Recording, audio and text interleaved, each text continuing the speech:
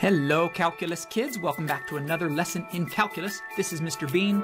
Today's lesson is going to be on selecting procedures to be able to help us find some limits. So when I say selecting procedures, it means all of the things we've already been doing with algebraically, how to manipulate it, like factoring and canceling stuff, direct substitution, all that type of thing. And then on top of that, we'll have two more things today. So today's lesson, we'll talk about rationalizing stuff with fractions. So things that have radicals inside the fraction. And then the other thing will be complex fractions. So those are two that are fairly challenging, but I have tried to make the ones we're going to do in this packet and in this lesson not too difficult, and they kind of follow the same pattern here. So let's start off with how to rationalize. Remember, first we just tried direct substitution. And if we were to take this limit as x approaches 5 and go ahead and just plug it into the x, you'd end up with 0 over 0. So that's not going to work. That's indeterminate form, which we'll talk about later in the year, how a special way to deal with those. So this is going to be where we're going to multiply top and bottom by a particular fraction. So we're going to set up this fraction here. Now let me show you, this is what we will do. A minus b times a plus b. This is just to remind you some things that we have done in the past. If I were to multiply the whole thing out, just distribute the a, distribute the negative b, then we'd get this long thing, and then you simplify that, and it becomes a squared minus b squared. Or, if you can remember, difference of squares. This is the difference of squares. If we factor this, we go back to a minus b times a plus b. Okay, so these two things, I'm going to call conjugate. Okay, if I have a minus b, this is the conjugate of a minus b. Or if I have the a plus b, then the a minus b is the conjugate. So what I'm doing is I'm going to multiply by what's called the conjugate, or the other half of the difference of squares. So this is my a, and this is my b. So I take the square root of x plus 4, and then I add, because here it was subtraction, so now I will add a 3. And now if I do that to the numerator, I have to do that to the denominator, so I have an x plus 4 plus 3. And then let's go to the next line. So I have the limit as x approaches 5. And then I'm going to have this long fraction. On top, we don't have to go through the steps of multiplying this all out, because remember, we know that eventually, oops, disappeared. There we go. Eventually, we're going to have this a squared minus b squared. So I just jump straight to that, and I get this a squared, which just means it's x plus 4. So that's, the radical is just gone, the square root's gone. And then minus, and then it's b squared. So minus b squared in this case is 9. And then what do I have on bottom? On bottom, I'm going to have x minus 5 times this long thing of x plus 4 plus 3 close parentheses.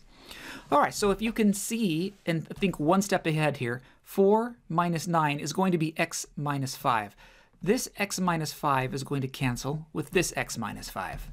So then we will have the limit as x approaches 5, and then we have 1 over the square root of x plus 4 plus 3. And now we can use direct substitution. And it's okay, we plug the 5 in there, and we're going to get 1 over the square root of 5 plus 4 is 9, plus 3. Square root of 9 is 3, so I have 1 over 3 plus 3, which is 6. So 1/6. And that is our answer. So let's try this again. This time we have the radical on bottom, but I'm going to have you actually, I want you to pause the video because I want you to try this one on your own. It's the same steps, it's just this time you multiply by the conjugate of what's on bottom because that's where the radical is. So give this a shot and I'll have my work appear in just a few seconds. So here we have our answer of -6. This one had a few tricky things that were going on. The first one would be when you have this difference of squares here, the 3 squared is 9 minus this thing squared, that negative, the minus, it needs to distribute through the parentheses. So you have to set up the parentheses there. That's how you get this thing on bottom. And then the trick here was you have to factor out a -1. If you factor out a -1, pull that -1 out, that's the same thing as saying x minus 10 right there. And then there, x minus 10 and that x minus 10 cancel, but I still have this -1 on bottom. All right, so that's where our answer comes from for number 2. You can pause that and look through that my work there if you need to. Number 3, now we'll do complex fractions. There's actually a way that I like to teach this faster to do this, but I found it's multiplying both top and bottom by what's called the greatest common factor of the denominators. And it's really fast. It's just I found that it's so confusing for kids. So I have decided the way we're going to do this is you just have to treat this by getting the same denominator. See, if I plug in a 0 right now, I get 0 on top, and then I get this negative 1/4 plus 1/4. I get 0 over 0. That doesn't work. Okay, I don't know the limit. So we're going to get common denominators between this thing and this thing. So let's see if you can follow along. I'm going to give this denominator a little x minus 4 right there. If I give that to the bottom, so it's now 4 times x minus 4, then I have to multiply the top of this by x minus 4. Notice what I'm talking about is just this little fraction 1/4. I'm not talking about the x on top, just this fraction. All right, so now there's that. And now this one, I need to give the numerator and denominator the same thing. I'm going to multiply this whole thing by a little 4. And this one on top by a little 4. So now what that does is it gives me a 4 and an x minus 4 on bottom. So now I'll rewrite the line. What do I have? I'm going to have the limit as x approaches 0 of x over, okay, so now I have 4 over 4 times x minus 4. And then I'll say plus, and then on top of this numerator, I have x minus 4, and on bottom I have a 4 and an x minus 4. Okay, well this is the same denominator, so I can just plug these together, and then I get the limit. I'm going to show more steps on this one than I would normally show, just because it's the very first one that we're doing. So then we have x on top, and then all over, this is going to be 4 plus x minus 4. So those 4s are going to end up canceling, and I have an x there, all over 4 times x minus 4. So the reason that disappeared, these two denominators are the same denominator, so it just smashes together these two fractions. Okay, and then we're almost done here, simplifying. When you have a complex fraction, a fraction inside of a fraction like this, remember fractions just mean division. This whole line here just means divide. X divided by that fraction. So we don't divide fractions. That's just too hard. Too hard. I'm going to take this x, and instead of dividing by this, I'm going to multiply by its reciprocal. So I flip the whole thing over and make it 4 times x minus 4 all over x. And now that's really nice because that x cancels, and then we can just do our direct substitution. Plug in the 0 here. You have 4 times negative 4. The answer is negative 16. There we go. All right, so now let's do the next one. So it's very similar. I'm not going to show quite as many steps on this one, but it's the same idea. So we're going to give this one an x plus 3 quantity squared. And if I do that in the denominator, I must also do that in the numerator. So x plus 3 quantity squared. And then this one, same idea. I'm going to give it a 9 on bottom, and this one I'll give a 9 on top. And then I'm not doing anything with this x. Okay, let's rewrite this. Okay, right here. So I'm going to show you, this is going to be minus, so it's 9 minus this thing. So I'm going to write a parentheses, and instead of x plus 3 quantity squared, I'm going to multiply that out. That gives me an x squared plus 6x plus 9. Okay, that's multiplying out this thing. It's just foiling it or distributing x plus 3 times x plus 3.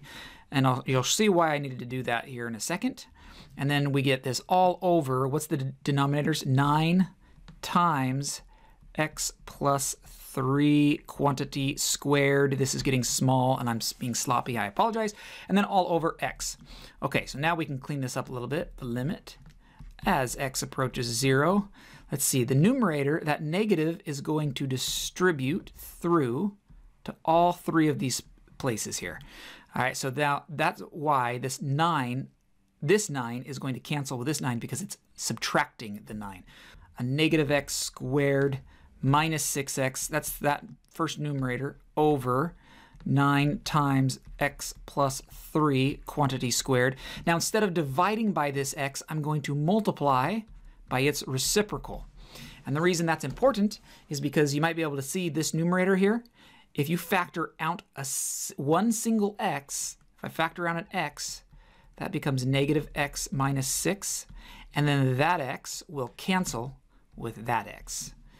All right, so now we go to limit as x approaches 0 of, what do we have here? Numerator is negative x minus 6. Denominator is 9 times x plus 3 quantity squared.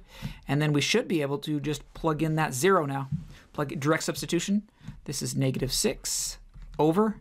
And then what do we have here? 9 on the outside. 0 there, so 3 squared is also a 9. And before we multiply 9 times 9 to get 81, why don't we try to reduce this? And then we'll have a nice simplified answer. So this becomes 2 over 3. So our answer is negative 2 over 3 times 9. 27. There we go. So this was a little bit confusing. There's a lot of algebra steps going on with this. A lot of things that we did in Algebra 2. So you have to kind of take your time. Make sure you're precise with your work. Look back and pay attention to what you're doing. Now, as you go through the practice, you'll have some of these problems as well as what we have already been doing with factoring and direct substitution. So you just kind of have to select which procedure is the best for that particular problem. So remember, direct substitution is a ton faster if you can do it. All right, that's it. Now rock that mastery check, and I'll see you back in the next one.